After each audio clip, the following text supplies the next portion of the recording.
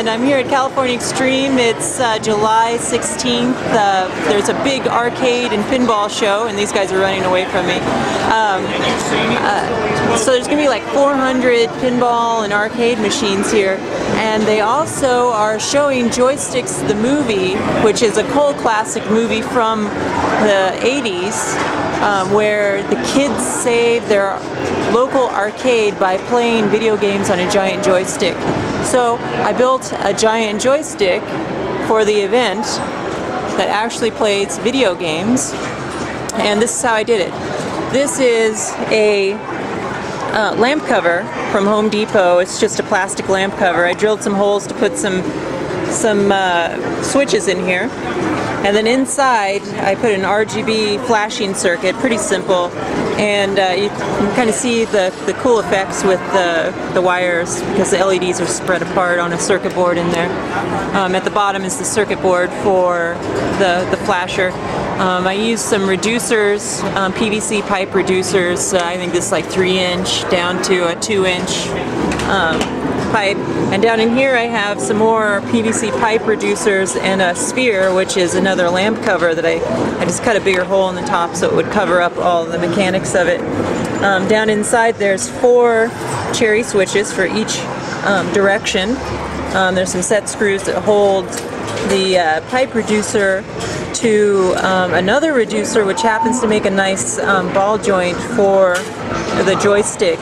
I put a screw in the side that goes into the shaft that limits the rotation, so the wires that come down from the switches and the flashing circuit don't get ripped off.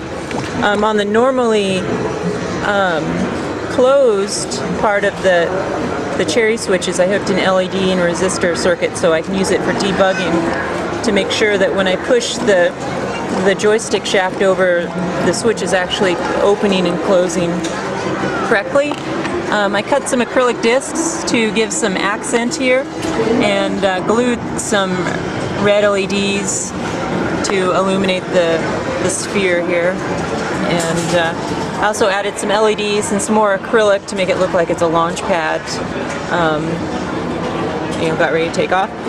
It got the name the Pacinator from a friend who, Robot Girl, who was watching me build it, and I think it's a perfect name for it.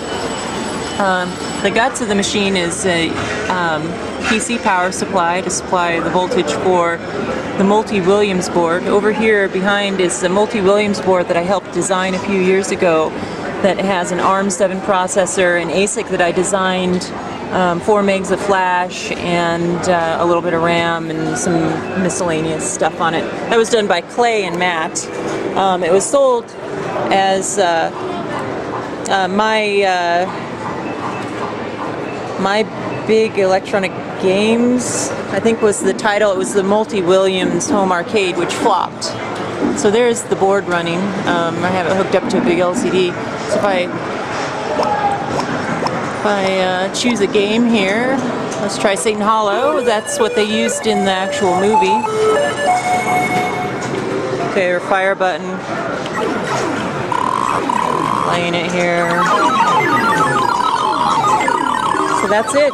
If you're in the area and you're seeing this and it's 2010, come down to California Extreme. It's in Santa Clara.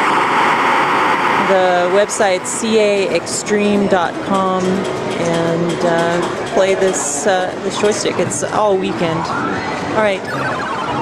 See you guys.